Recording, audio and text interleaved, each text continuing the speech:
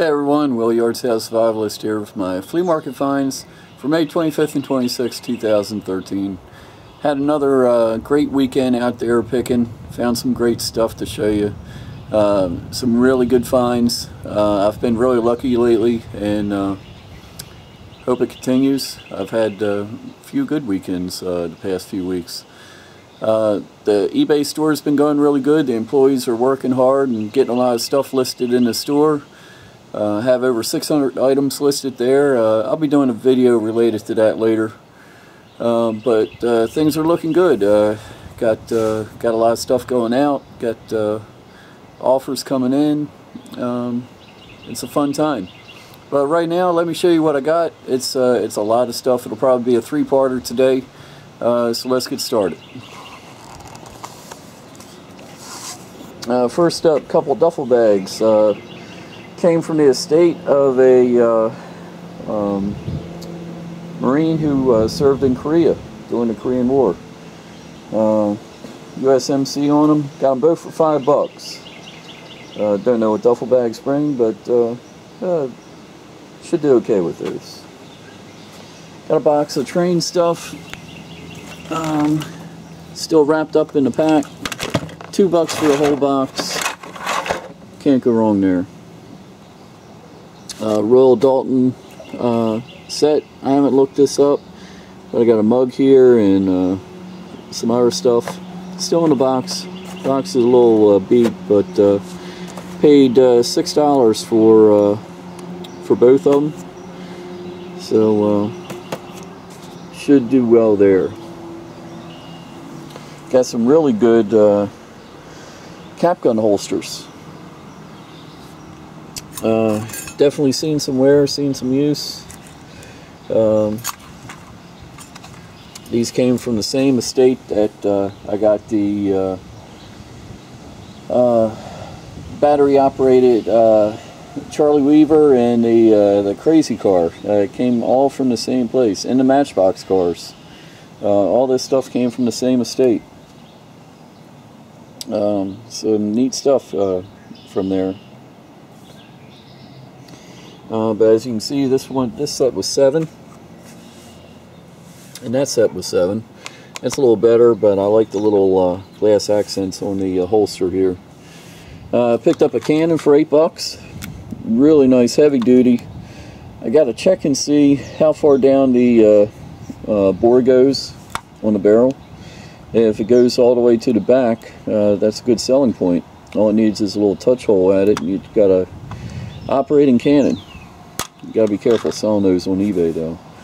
They only let you sell decorative ones, not functional ones. This turned out to be a really good find. Came with the saddles. The person selling it thought it was for a cap gun, but you can see it's marked Ithaca M49 saddle gun. M49 was a 22 single shot. Looked like a cowboy gun, and apparently it came with this. I'm kind of tempted to get the gun now that I have this holster for it. You can see what I paid, $8. Did a search and I found one that sold in similar condition, $120. So I think I'll put this in my store. $140 or best offer, and see what happens with that. But pretty good on that. Got some Tootsie Toys. You notice a lot of doubles on things. That's because the estate was 2 boys. They were born right around the same time, grew up in the early 60s, and I guess they just packed their stuff up in the attic, and when the estate got sold, so did their stuff. Tootsie Toy radar truck. Got another radar truck here, missing the dish on it, but all these are Tootsie Toys. Got a Jaguar Tootsie Toy here. I'll probably sell them in one lot. Little vintage fan, that was $1. And I think it's a Tonka to a horse trailer, that was $1. Moving on. Picked these up from a yard sale. Mighty Morphin Power Rangers, $2 a piece. Picked them up because they still had the boxes. They got their weapons in there too. Not sure how I'm going to do with them. Probably not worth a whole lot. But since they had a box, I took a chance on them. Picked up a clarinet this morning at the flea market. This is a Jupiter, and it's a model, let's see, here it is,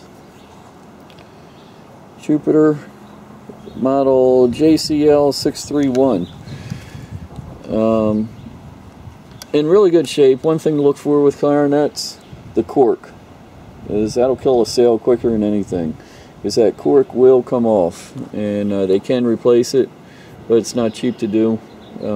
All the cork on these, where the connections are, it's in really good shape, so that's a good selling point. Doesn't have the reed that goes in the mouthpiece, but that's no big deal. I pointed that out to the lady selling it. She was asking $50. I said, would you take $30? And she took it. Looked it up on WorthPoint. One in like really good shape sold for $230. This one's a little worn. I think it's an easy 120 though. So that'll be going on eBay. Going up here, a couple little cowgirl pinup things from, and got a thermometer in there. $2.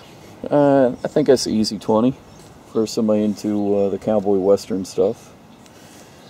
Tower 39 camera, and if I can get it open here, there it is. Neat vintage camera, paid $8 for it. What I really liked about it was the flash. You flip this open, put the flash bulb in there, shut it up, and you're good to go. Never seen one like that before. Turns out it's not worth a whole lot of money. I'll probably put it in my store about $30 or best offer. A couple vintage stickers. Got these from the estate that had the duffel bags. Found these underneath the glass of a desk that they were selling, so I picked them out and asked them how much. They said 50 cents a piece. Nice Colts decal. Got a little rip right here, but for 50 cents. That was from 58, 59, probably the same year the Oriole one. Really like the Oriole bird. Not sure what I'll get for those. Who knows? Maybe 15, 20 bucks a piece. Not sure. A set of 6 coasters. They're aluminum. Made by Wilton. $3 for the 6. That's only 50 cents a piece. I don't think I can really go wrong with that. Picked up a camera.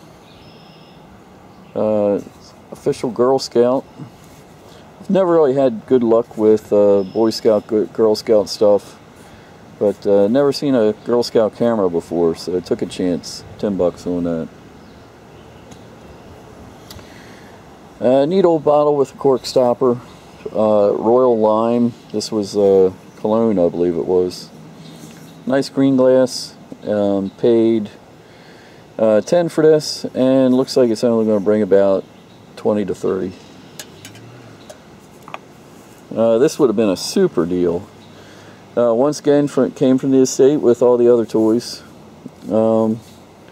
Same year that most of them are from. Dated 1960. Well, this is 67. A lot of the other stuff was early 60s. Voyage to the Bottom of the Seas thermos. This is not the original lid, and it's got a bad rust spot right there. Couldn't have picked a worse spot for it. If it was in mint condition, this would have been a $160 thermos. The condition it's in now, it's probably going to bring between 40 and 50. Still not bad. And over here, I'll tell you what, we're at the 10-minute mark. I'm going to make this, I'm going to end it here. We're at the end of part 1. We're going to start part 2 with the Scotch whiskey pitcher in just a second.